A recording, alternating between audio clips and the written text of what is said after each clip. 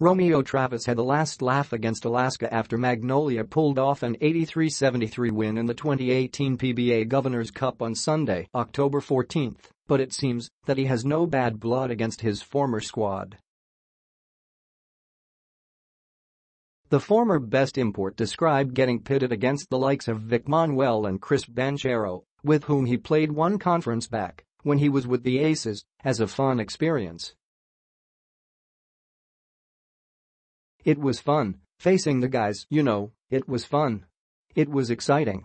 You got out there and go hard because you know that it is just basketball," Romeo told reporters after the game. "Sometimes, guys here are physical as they like to put it, but they play dirty. These guys, you just got to play hard and have fun and whatever happens, happens. I know Vic's not going to undercut me. I know Vic's not going to try to me hit in the head or something like that," he added. "And Chris knows that if he's on a fast break, I'm not going to try to take his head off. Just because we have a really good relationship.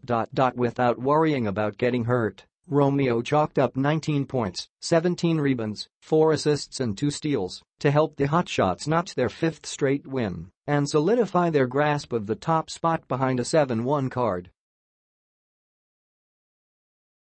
Keeping in touch. The American reinforcement had admitted before that he wanted to return with the Aces to complete his unfinished business after they lost the finals of the 2015 edition of the season-ending conference. However, the call from Alaska he had hoped for never came for 3 years, and it was instead the Hotshots who brought him back to the PBA. Still, he kept in touch with his former teammates. "I was talking to them the past 3 years when I wasn't here, and it's been pretty cool. It's pretty cool to play against my guys." With Romeo consistently putting up double-doubles, Magnolia eyes to bolster its bid for a top 4 finish and a twice-to-beat edge when it meets Meralco on Friday, October 19, at the Eners Center in Antipolo.